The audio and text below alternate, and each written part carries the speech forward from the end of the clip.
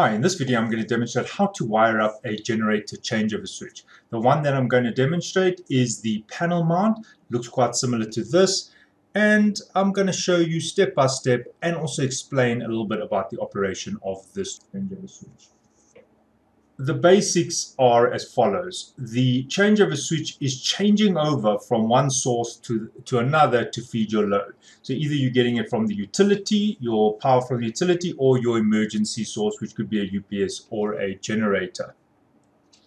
Okay, so the model I'm using is a GAVE or Garvey, or I'm not sure how you pronounce it. It's a changeover switch, and here is the little pinouts diagram that comes with the changeover switch. So this I will demonstrate in the video, but just so you know what I'm talking about, slot one, mains goes to pinout or slot 1 and 5, while the generator goes to the terminals 3 and 7. And then you can see that terminals 2 and 4 are internally shorted, and 6 and 8 are also internally shorted, and that reflects the load. So 2 and 4 are shorted and 6 and 8 are shorted, so you could effectively use 2 and 6 or 4 and 8.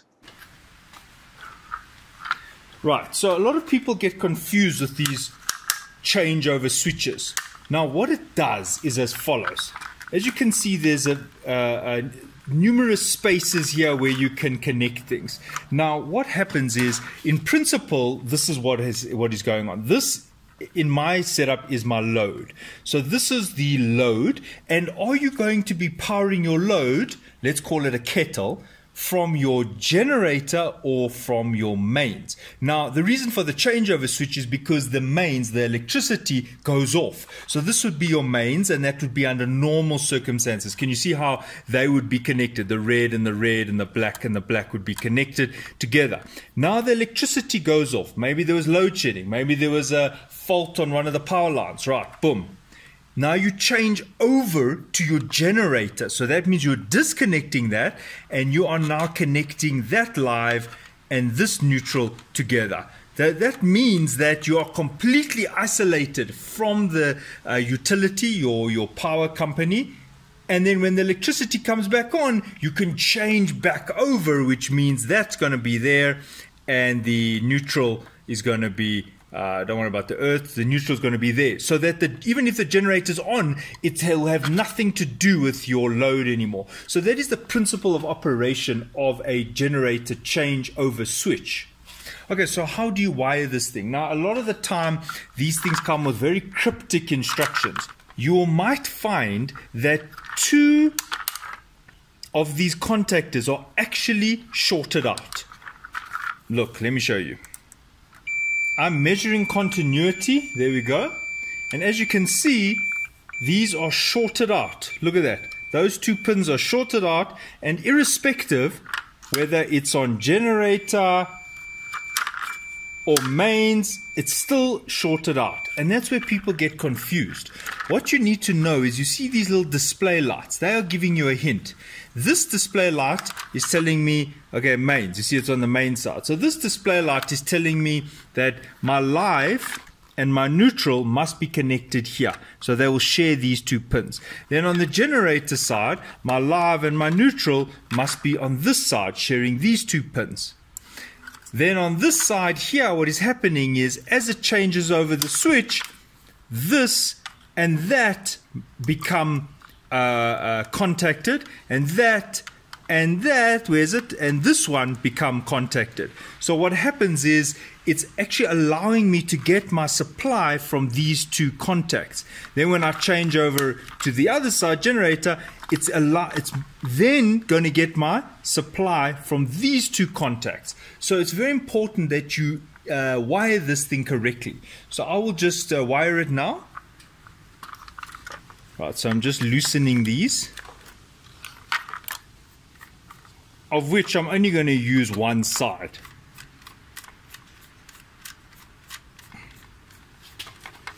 So that's a spare.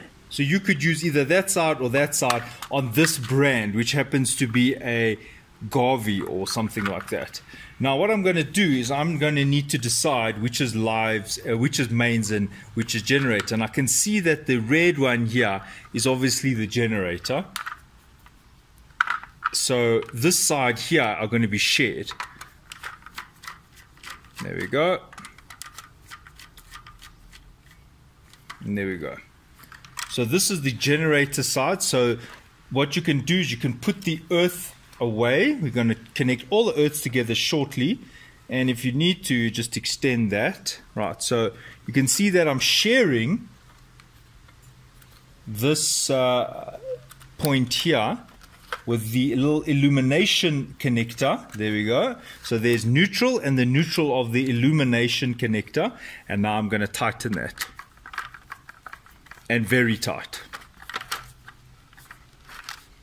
And that is why I'm using like a posi-driv screwdriver. That means it's almost got like a flat tip there. All right, so now I'm going to do the live and the live of the generator and the live of the illumination for the generator little light. Whoops, there.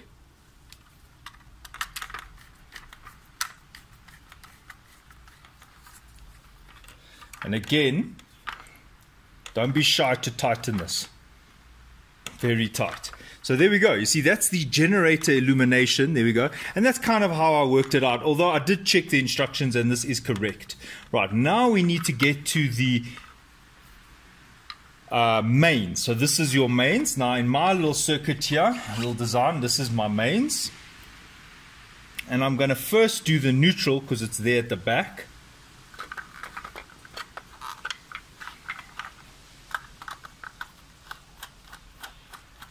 Okay, and I'm going to slot the neutral in there with that shared, yeah, there we go, with the shared component, with the shared wire there from the illumination neutral of the mains. Sorry.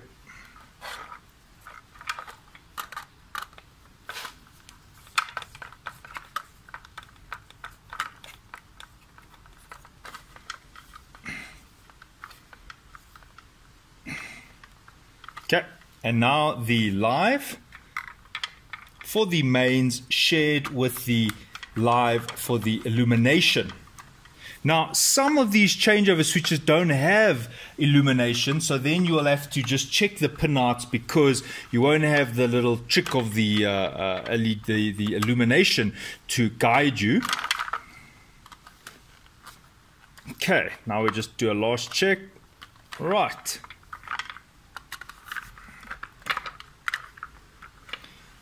You might be wondering why there are two open contacts here for the load. Well, maybe you've got a big load. So maybe some wires are going there, some wires are going there. But basically, these are the same. If you measure the continuity, continuity just means it's checking if there's a short. There we go. We hear the little siren there, the little buzzer. And as I showed you earlier, it doesn't matter which of these I use. It really doesn't matter. They are both contacted. So I can choose that side or that side. But what is important is whether you're setting live or neutral. Now I can see that the live is on this row. You can see that. Now, if I look at the instructions, just to check, it says mains. There it says 5 and 1 goes to 2 or 4 and 5 goes to 6 or 8. There we go. 1 goes to 2 or 4 and there's 4, and 5 goes to 6 or 8. Can you see there's rows here? So that's the neutral row and that's the live row. So now that's what I'm trying to highlight here is don't just put these any old way, else you'll get your polarities wrong. So there we go. I'm going to stick them both in at the same time here. But in my side, I'm going to work on those two. It's easier to screw them in.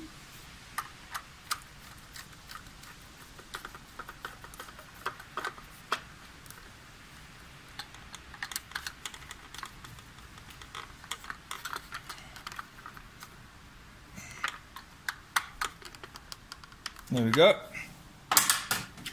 Alright, so there is the changeover switch now wired up, and you might be wondering, what do you do with all these earths? And in most installation, you want to keep the earths all together. So this is why I am now going to wrap these earths intertwine them, as you can see, because there's one earth per installation. There we go. So those are all the earths tied together. And you don't want the earth touching any of these conductors. So it's up to you if you want to tape them up. By no means a rule, but I'm gonna tape them up because when I close this, I don't want the earth touching any of these conductors. So I'm just going to put that like so and just tape these up quite nicely. I'm just going to tape it up to this one conductor, one wire here, just so that the earth is not floating around here. I don't want it to inadvertently find its way to the changeover terminals and short anything out. So I'm just holding the earth down here just with some wire. You do not have to do this part of the installation. This is just by choice. Okay, so let's check. We've got the this will be the generator. Let's check. Yes, it's going there, and that is the red side generator. Then we've got the mains. That's going that side. There's the mains light, and then there is the load. And I will just demonstrate it for you one time. I'm going to use the meter again. Now, what I'm showing you here, this is the other side of the load cable. There you can see the load. Now, look. I'm going to first check whether the live and neutral are touching. They shouldn't be. That's correct. Now I'm holding my finger on the live and I want to see if I connect it to the generator, whether the buzzer will go, telling me that I'll be getting my supply from the generator side.